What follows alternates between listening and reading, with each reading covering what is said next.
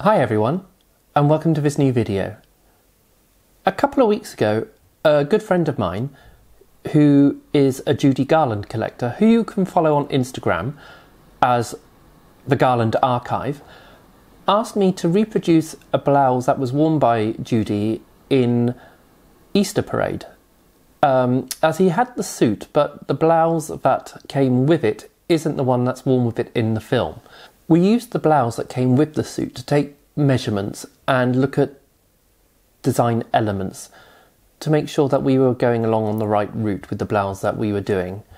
So I hope you enjoy this video, and I'll see you all again very soon. Please remember to like and subscribe to my channel, it really helps. And I hope you enjoy watching me make this blouse for a suit of Judy Garland's from Easter Parade. The costumes for Easter Parade were designed by Irene, and she had taken over the running of the wardrobe department at MGM after Adrian left in the early 40s.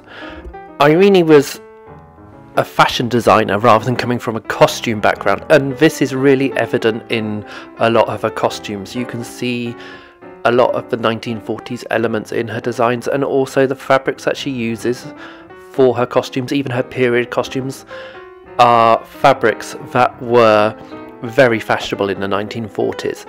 You see a lot of crepe, both in silk and wool, silk jersey, crepe de chine, satin back crepe. They're all there, and these are fabrics that are more of a fashion fabric rather than a costume fabric, rather than if you were working with someone like Plunkett, who is a master when it comes to costume, period costume. So this blouse is really quite simple. All the blouses that Judy Garland wears under her suits are all basically the same blouse design, but with different design elements. So there's one which has a pointed collar and a pin-tucked front that she wears with the brown suit. This one, which she wears with the gold suit, has a shawl colour, and then the one that she wears with the red and black suit has black buttons up the front. But they are basically all the same construction, and it's quite a simple blouse, very 1940s. Just two fronts, a back, short sleeves, and a collar facing.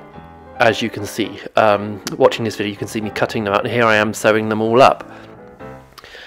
The fabric that we used for the blouse was a heavyweight silk crepe de chine, and for the interfacing for the collar I used a silk organza because I didn't know what they used in the 1940s, so I wanted something quite light but something that would also give it structure.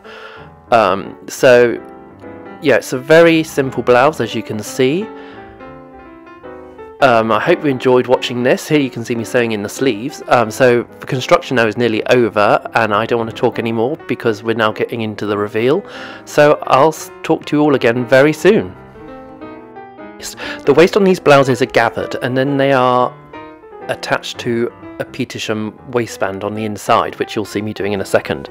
And then the skirts of the suits then hook onto this, and it anchors it all down. So now really I am finishing this time. Hope you look forward to the reveal, and I'll see you again soon. Bye. And now that she is finished, it's time to get her off to America so that you can see it with the suit.